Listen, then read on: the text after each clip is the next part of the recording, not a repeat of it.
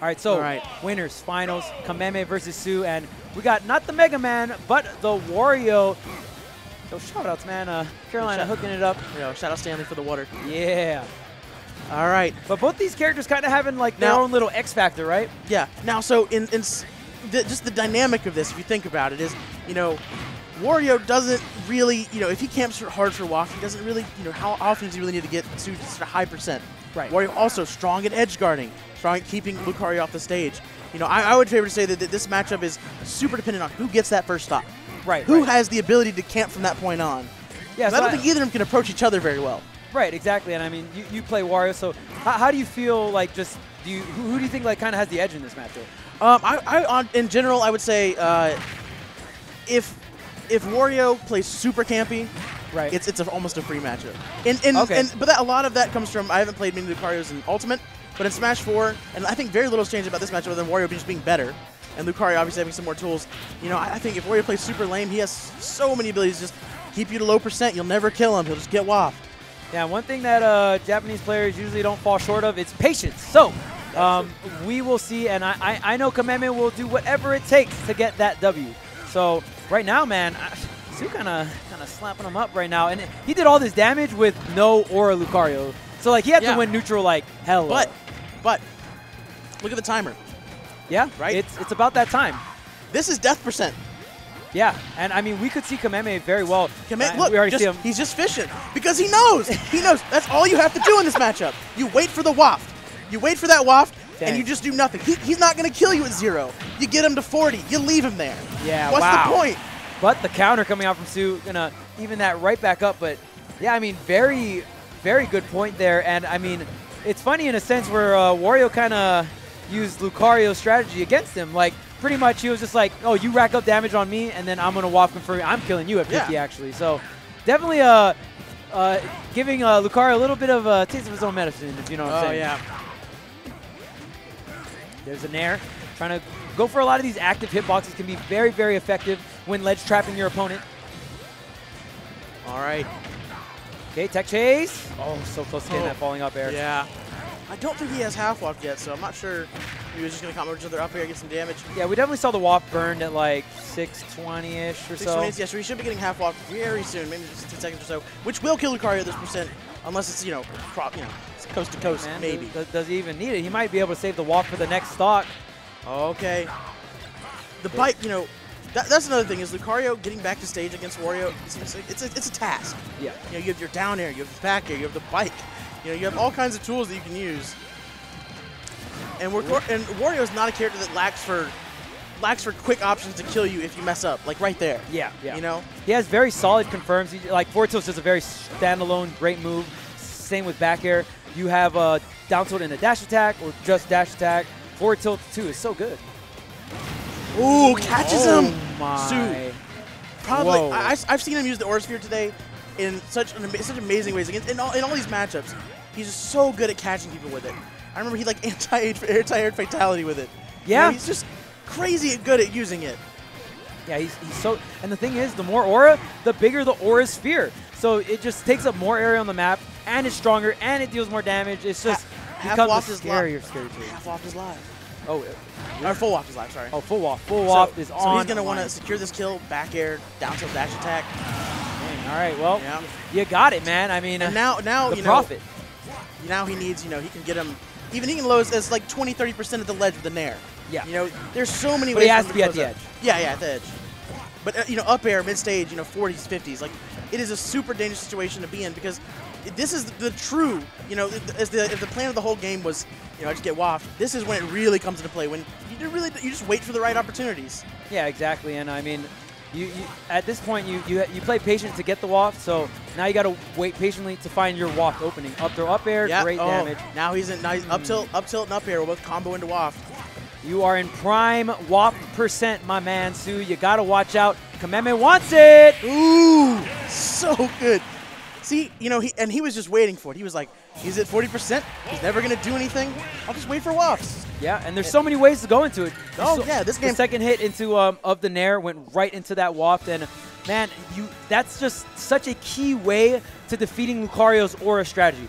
get these stocks at 50%, you ain't even going to hit the triple digits. You're not killing me with back air 50. Like, I'm sorry, Lucario. That's just I know that's the name of your game, and I have the tools to kill you at 50%. Yeah. He's evasive in the air. I know, like, you know, on like Battlefield, you can just circle camp Lucario. In this game, I think he's more apt to catch you than he was before. But, you know, I feel like because of that, you know, when it comes to, especially in the last stock situation, where he has a big advantage in this matchup.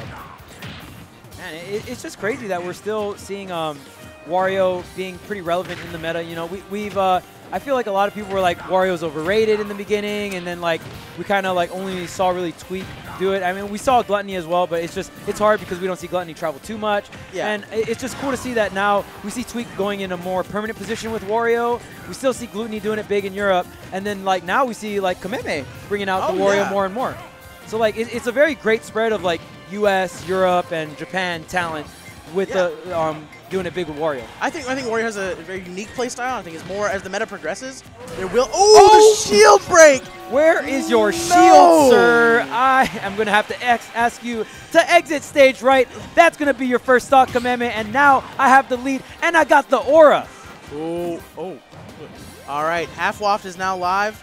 I don't think he'll use it on this stock, although, you know, if an opportunity arises, it's a stock. Might as well take it. Right. I mean, waft out of shield is a thing, or parrying, or like, you know, parry into waft as well. But you usually want to save it for those, you know, setup situations. Oh yeah, I mean, you know, I would think he's probably gonna save it for the second stock. He should try and secure this one with a back air, you know, something like that. And then now, you know, with 30 seconds, that's danger zone. You died 40 at that point.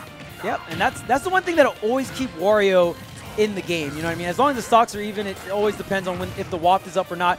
But even just using that to condition your opponent to be like, oh, you're going to fear these certain moves. Now I can get like X because you're avoiding X, you know what I mean? Yeah, and you see like right here, like he's standing cross stage from Lucario because Lucario, you know, it's like, oh, you're going to charge R-Sphere and shoot it at me, but, you know, I'm getting more pressure. Even though I'm technically behind, I am exerting more pressure than you are. Yep, exactly. And Sue is definitely, I mean, one more hit, we're going to definitely see a waft confirm. This is getting dangerous. Yeah, because the full waft is online. Oh, yeah. And it's very hard to kill as Lucario, I feel like, without that aura. So, you know, wow. I mean, jump into it, you know, hard read. Yeah, and I mean, Sue just kind of stood there. So I feel like maybe Kameme thought like a quick burst option was coming in, so he wanted to do it a little early. But that's a huge resource down for Kameme. Oh, yeah. I mean, you know, this is see now, as soon as he uses the waft, he, you know, goes back to a different completely style. Because now he's like, oh, I have to kill him. Right. You know, I can't just play the safer game. Ooh, so-mo. Oh yes, and the nice cinematic slow-mo kill. You guys already know, man. Ultimate bringing so much hype and you know, already that the eye candy and all that stuff. But even like that, on top of the aura, on top of him being at 120, you're like uber dead right there. Like, there's no coming back from that. Now, obviously, Kameme is behind and in kind of a rough situation right now. And he wafted just like maybe like 30 seconds ago. He's in a horrible spot. But if he can get this stock, he can just wait. Exactly. You're right. Because he's not going to die. Because time is always just that resource that will always be on Wario's side. You know, even if he doesn't have a lead, it's like, oh, you're capping me out and you have the lead. Sick. I'm just going to get waft. You know what I mean? Like, it doesn't really force your opponent. Ooh, catching that roll with the slap, slap, slap. Oh, yes. Slapping him up. But yeah, it doesn't really force your opponent to approach, but like, it kind of gives them like some kind of incentive. All right, yeah. See right here, you know, it's going to be a while before Lucario's going to be able to kill him if he's no aura. Right, but the waft is almost online here for Kameme. Yeah. So pretty much one combo, a couple strings. Percent, and this is danger zone for Sue here. Yeah, one more neutral exchange. You just need to tack on maybe another 10%. Oh, that was super dangerous. See, even without the aura, though, the bike will kill you, right? Ooh! Wow. Oh, you dome! See, isn't even going to kill. See, this is why Wario, I feel like, is so proficient in this matchup.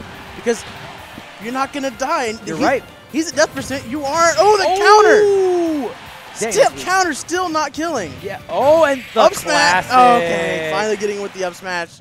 I know that's a lot harder to confirm in this game. Yeah. But I think since the aura was a little bit smaller, it was not as bad, or it was a little easier to confirm because he didn't like fall out of it, kind of thing. It was really close to him.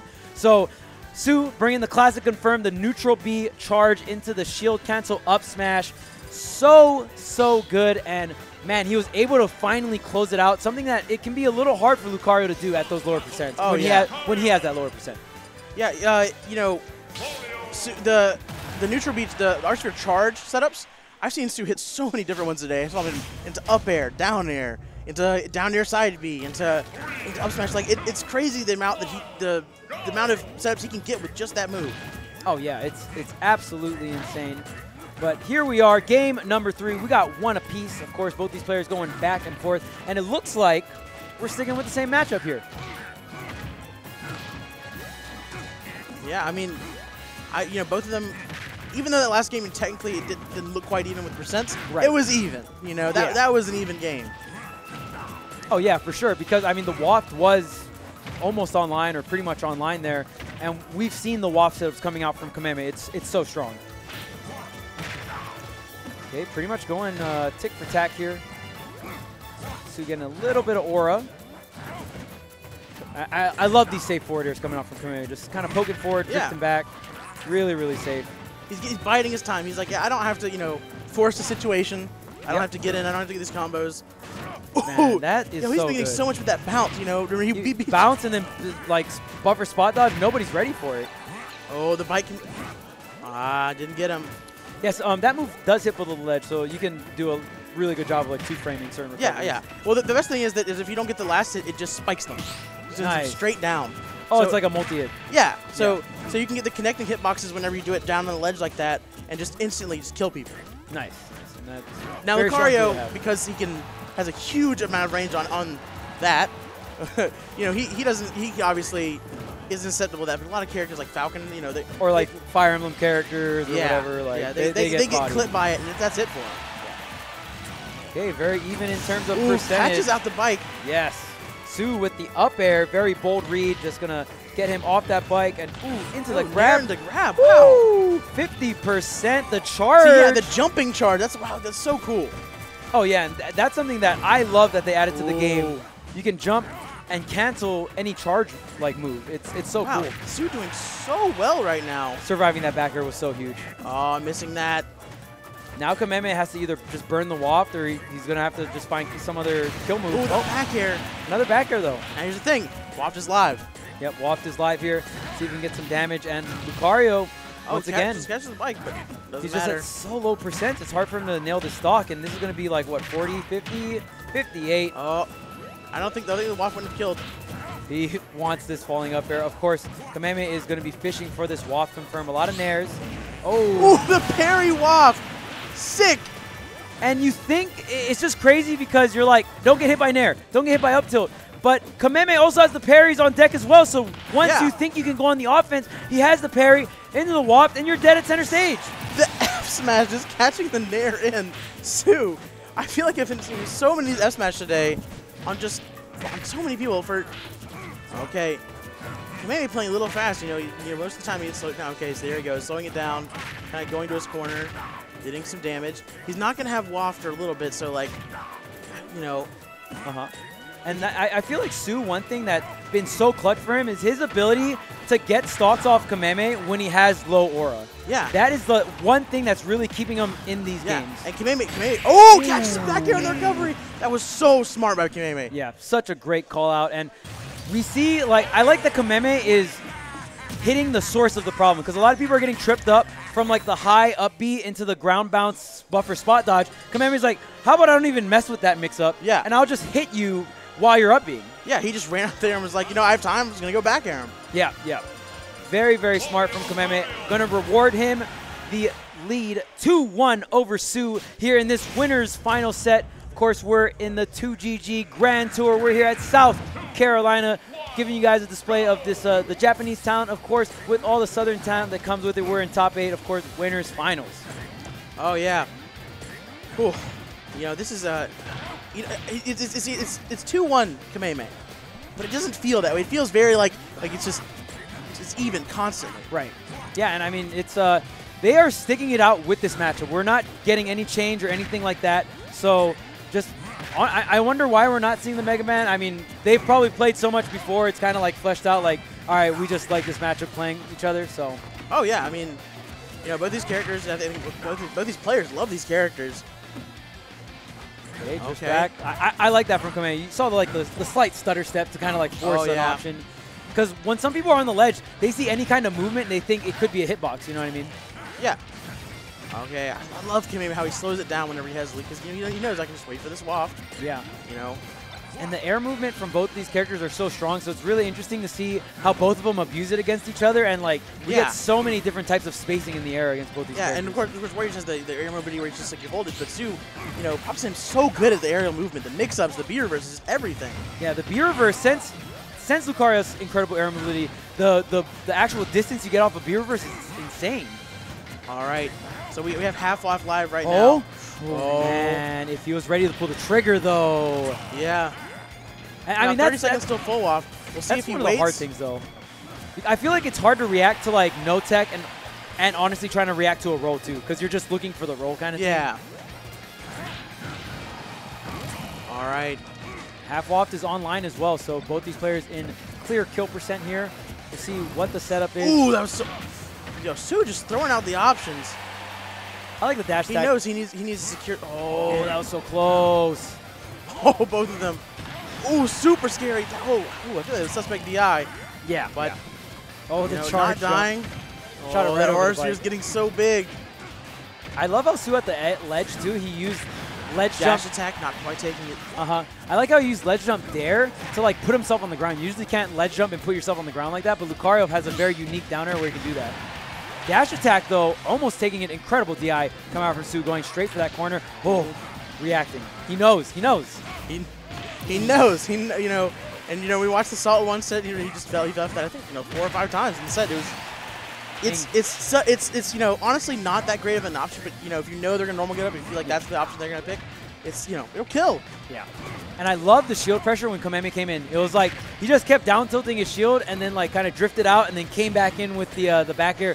The moment Sue felt safe to get out of shield, and that's when he got smacked up. Now we're on the second stock here, game number 4. All right. You know, he has that waft live right now. He's probably looking for something. One more confirm. I mean, he doesn't have too much rage, though. Does he have to get him to about 60 for the confirm to kill? No. Center stage? Center stage, yeah, I mean, it's safer at 60. I'm not sure particularly on the numbers for Lucario. That'll kill, yeah. Wait, no. Oh, wow. I feel like a buffoon. Well, see, I mean, that's why I asked. I mean, that was like not center stage. It was a little cross I thought stage. he was going to go left. Left, yeah. If he went left, he was super dead. But he went to the right there. I'm not too sure if like Sue kind of altered his DI on the setup hit, but really great stuff. He might have, yeah. If he had amazing micromanagement, you know, crazy, and I wouldn't doubt it. You know, Sue's an amazing player. Yeah. Ooh, spot dodging that F smash. That's ballsy. Very, very brave, but the back air will seal it out. Kameme burning the waft was looking pretty scary, but he just played super solid that tail end and just sealed it out. All right. Man, but honestly, he takes all those hits, but it's not even that much damage. He only stays with the aura. And here comes the strings. Oh, my lord. That would have been so much damage if he hit that falling up air. Oh, the aura sphere charged up. Oh, Kameme really wants to close out this game. Yeah, if he can close it out 3-1, that's going to be big. The side B will deal out the damage it needs. We didn't get the... It felt kind of off guard because we didn't get the like zoom in or whatever. But yeah, that move is so strong. I think the zoom in is based on either how much aura he has, maybe. Yeah, I think so. Because I know Incineroar, if he like revenges like hella, then like it might be damage based overall. Right, could be that too. Okay, Sue racking up the damage. Man, honestly, bringing this right back. All right. Oh, that F smash! What, he's alive? Yeah, he doesn't have much aura, you know? Oh, the wall? Wow. Taking it. He just ran up and did it.